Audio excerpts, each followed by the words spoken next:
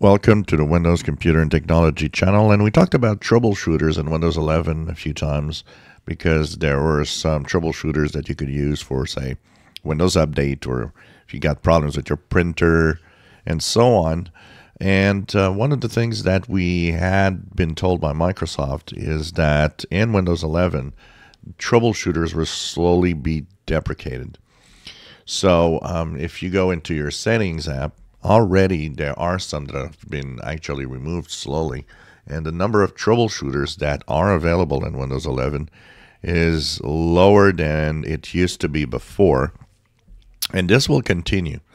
So basically what's going to happen in the different options is, if you look at the options for troubleshooting here in the system, of course, you will be there will be the Ask Me Before Running and the recommended troubleshooter history. But if you look at other troubleshooters, you see that there's a list.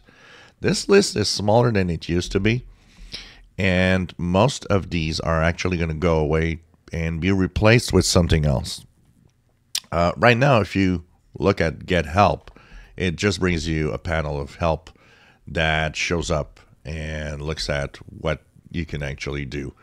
So this panel will eventually, so for example, if I just do printer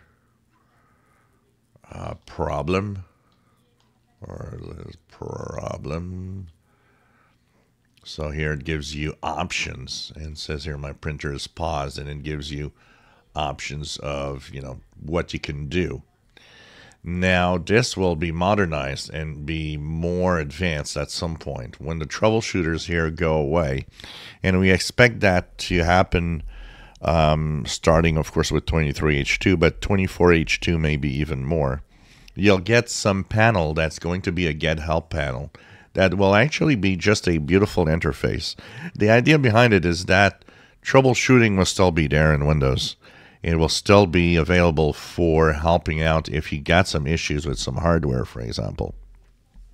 It's just that they're kind of replacing all of that with something more, modern and interesting to look at. Because right now it's just, a list of troubleshooters that you just have to click the Run button, but doesn't necessarily bring out, just is a bunch of little suggestions here and there. The new panel that they want to add, which will be Get Help, will actually be much more modern, colorful. It will have more options also in trying to help out what could be the problem in your computer. So this is going to be interesting to see. They're modernizing Windows 11 all the time, changing things here and there. And basically what we see here, because let's be fair here, because even this looks old.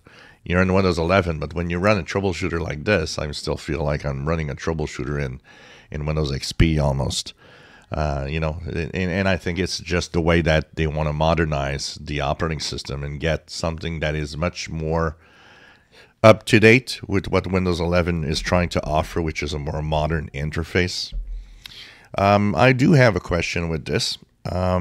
If you guys want to answer, have you ever, or do you plan, if you have a problem, to use troubleshooters? Did they ever help you in some way in fixing a problem? Just a little question that you can answer below. If you enjoy my videos, please subscribe, give us thumbs up. Thank you for watching.